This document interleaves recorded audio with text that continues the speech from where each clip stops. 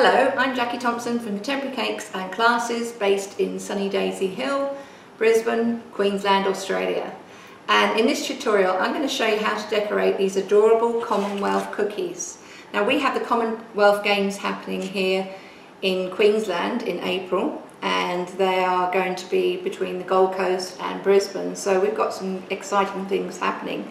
Now, to celebrate the Commonwealth cookies, Sweet Themes have created some wonderful cookie cutters, and with the cookie cutters they've also created a paint package with edible art. So edible art have created 4 beautiful colours. They've created the chartreuse, a light blue, a red and a dark blue to decorate these cookies. Now with the cookie cutters, they come in a set of 3, and we have the adorable koala, and this is Borobi.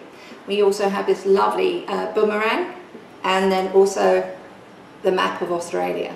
So I'm going to run through all the tools that you're going to need to do this, and then there's going to be a speeded up video tutorial for each cookie, so you'll see how I decorate them and paint them.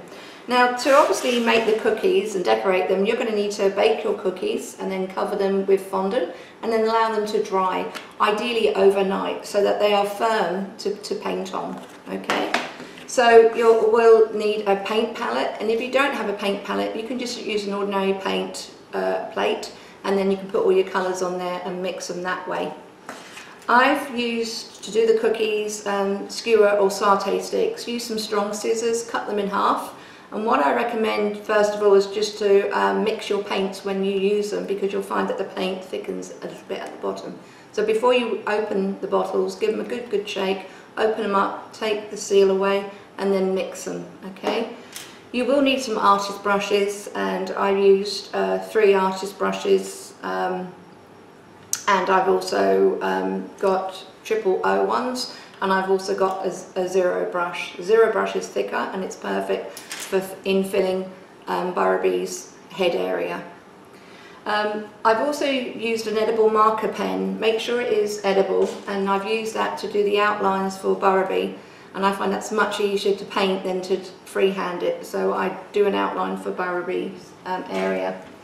So at the end of the tutorial you'll also have a downloadable printable PDF, and also links to where you can buy the cookie cutter sets.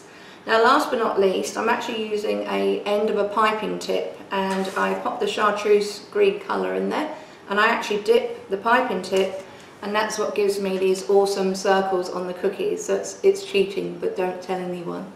So I hope you'll enjoy watching this tutorial, and I hope you'll create some beautiful cookies. So as I said, everything will be at the end of this tutorial, and enjoy creating these cookies. Thank you.